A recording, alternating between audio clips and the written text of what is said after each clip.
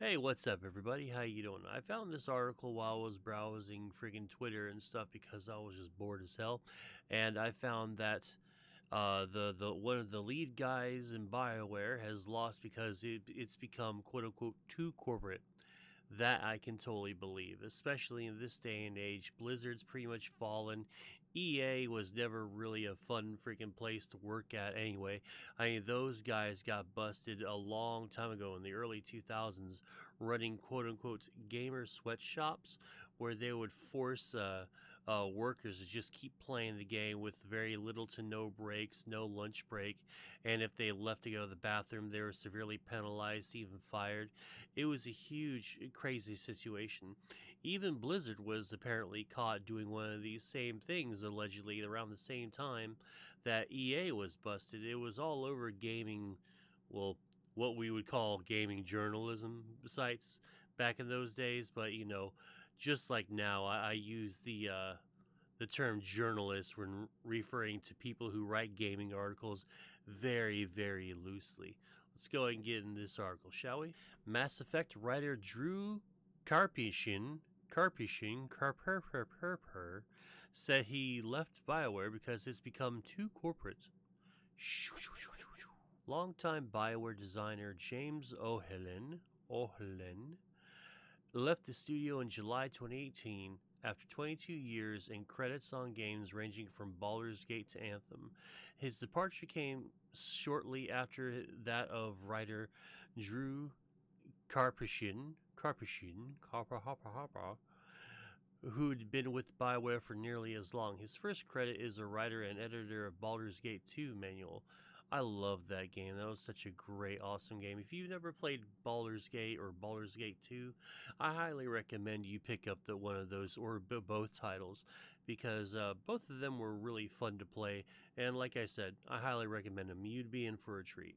Anyway, now they're back together again at O'Hlen's new studio, Archetype Entertainment.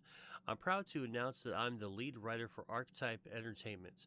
Karpyshyn wrote on his blog, founded by James O'Hlen, the creative genius behind BioWare's hits like Baldur's Gate, KOTOR, and Dragon Age.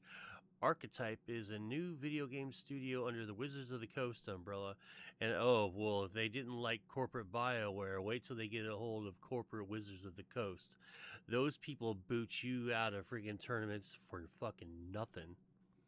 Anyway, and I haven't been this excited to work on a project in a long, long time. Side note, I've always enjoyed working with Wizards of the Coast. They even published my first novel. He also touched on his time at BioWare in the update, describing it as a, quote, dream job, talented people working together to create epic games like Baldur's Gate, KOTOR, the Mass Effect, and Dragon Age, but that changed as the studio grew and became more successful, he wrote. Of course it would, because shareholders aren't gamers, and they don't really care about the customer base at all. They look at us like we're freaking scum, and all they want to do is just chop up and destroy the game and sell it, give you as little as possible, but charge you the absolute maximum amount. Apparently, that's going to be happening pretty soon, because the new God of War. A new God of War and the new Last of Us 2 that's coming out, allegedly, and I'll go ahead and make I'll make a video about that. They're allegedly going to be incorporating microtransactions in single player games now. So, fun. We became more corporate, we were less able to make what we loved, and the teams were pushed to create games based on market research rather than our creative instincts and passions. My dream job became just a job, and I lost the enthusiasm and excitement I once had.